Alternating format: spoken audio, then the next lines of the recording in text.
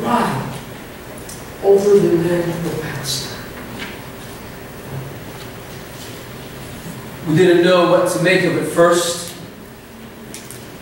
We were bewildered. Then, through searching and looking for truth and light,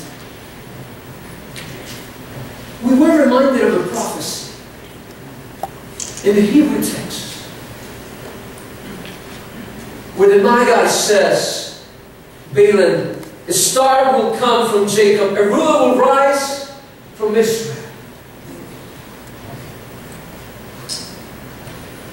We looked at each other, we all agreed. We needed to find for ourselves what the meaning of the star was.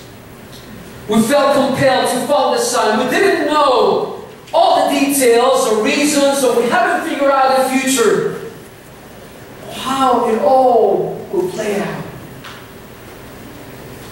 But one thing was clear, my friends. A sign had been given. We have seen it.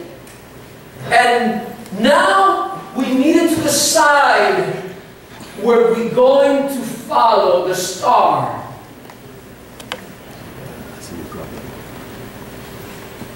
Right then and there, the journey of my life began. Deep within my heart, somehow within the recesses of my soul, I longed to find the meaning of it all, just like you, my friend. And in this sign, this star, it seemed to be the clearest sign from God above that there was a plan to this all. It almost sounded like nothing was left to chance. But in history and our everyday life, God was working out His master plan. Imagine that. To be able to see such Prince. To be known by Him and to know Him still. I long to be in the presence of such a rising King. One thing that we noticed was even stranger than the star itself. And that was that when we got to the city, when we came to Jerusalem, the star disappeared right above the temple.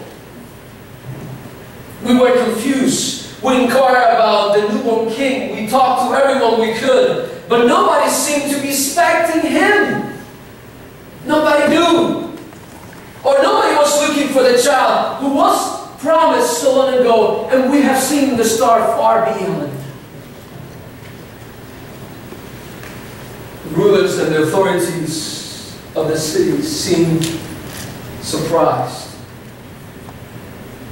King Herod was troubled, and the city with him, of course.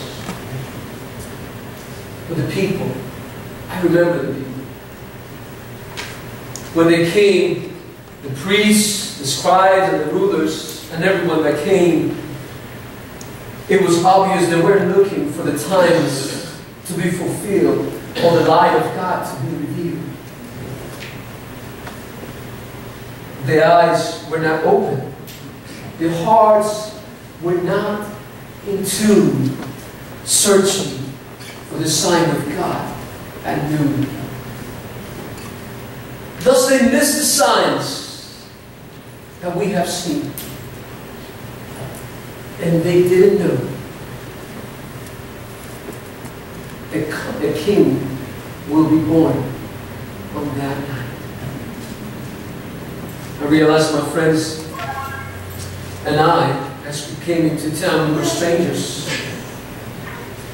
We noticed the looks, when someone new comes into town. We noticed their attitude. When they came together and as they reviewed the ancient texts, they pointed to us, to Bethlehem and to Judea, almost with a mocking face. what to do, my friends and I thought.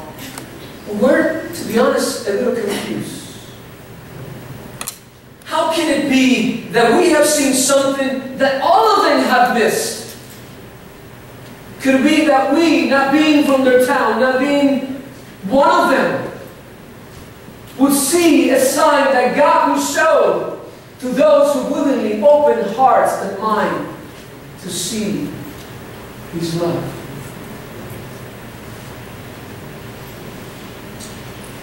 We have seen it, and for a moment we hesitated. We asked, were we wrong? Was there something that we didn't know that they knew because they were the people of God had chosen? Just in the nick of time, as our dreams and hopes were fading to confusion and doubt and even unbelief, the sign of God came back to us, and the star appeared again, and we saw the love. The star appeared. A search had not been in vain. We screamed. We were not alone. Divine providence had stayed the course, and as we listened, we found within our hearts the courage to believe the voice of God within our souls that called us to follow the sign we've seen. Follow the sign that had been given, and to keep our hearts in tune and open to the light God will show, that He will show. See, friends, such is life. When all is dark and your heart in pain, maybe in confusion, doubt, and maybe a little faith, just know, friends, at that moment, we're not alone. Divine providence will stay the course. And as you listen, you'll find within your heart the courage to believe the voice of God within your soul that calls you to follow. Keep your heart in tune and open to the light. Your hope will bloom.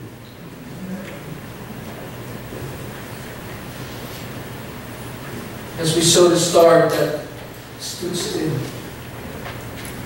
above that place, we came to the stable where the young child was. To be honest, we were surprised. The stable. Not a palace, not a glorious room, not a place where you may expect to see a king.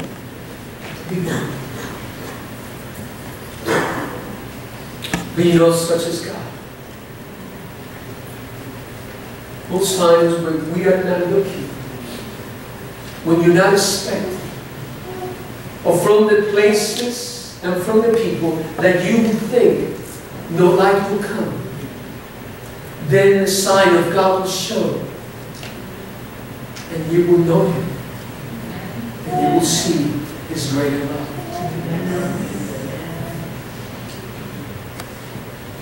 My heart and my friends, we were filled with unspeakable joy. It was incredible. There we were, and there He was during our journey. At times, there were moments that seemed too far beyond the stars. But now our joy was complete. Our hearts overflowed with the realization that in just a moment, as we enter that room, we will see Him. We will see the King at last. No more waiting, no more trying, no more dreaming, or faith unseen. We were there. We went in. As we walked into the place, the sight was simple, yet profound. The child-born King, the baby ruler, the Son of God and the Son of Man, both fully He was. As my eyes rested on the child divine, as we saw him, we worship. I worship. With my heart and soul, I felt my wandering heart finally found its home.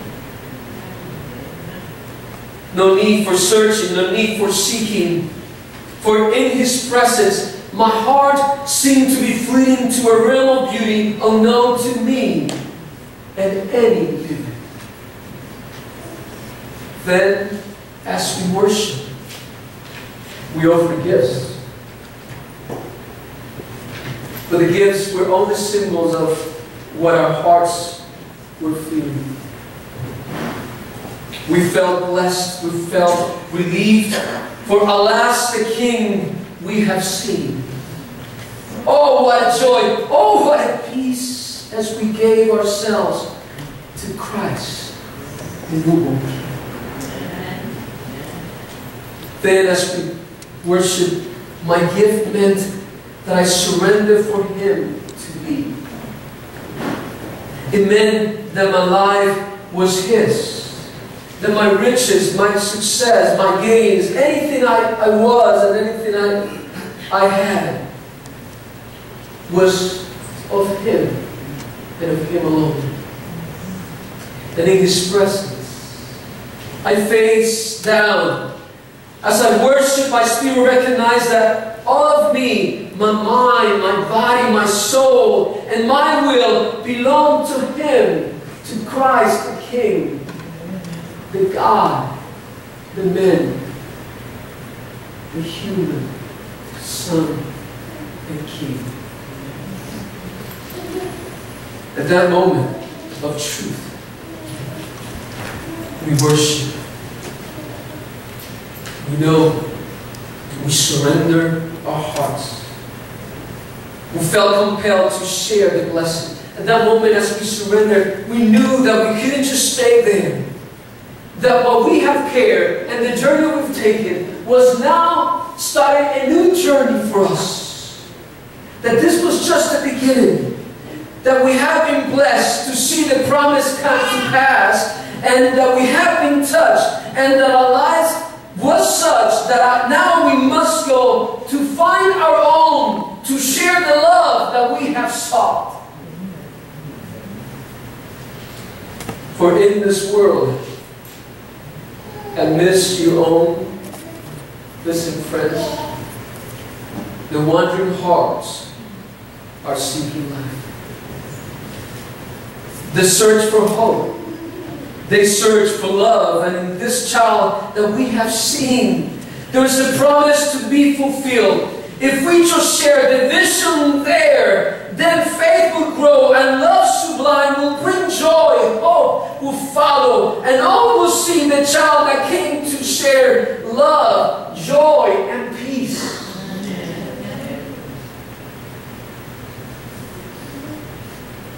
And as we worship, we felt the love. We felt the miracle of God's grace being unfolded. You see, I want to leave you today with one main message as you go through the season's blessings. Listen to me now, if you haven't listened yet. The baby came. Amen. We have seen the sign. We have gone to meet the Son divine. But know, my friend, that in your life, the work of Christmas has just begun. And so, Howard Thurman says, the work of Christmas begins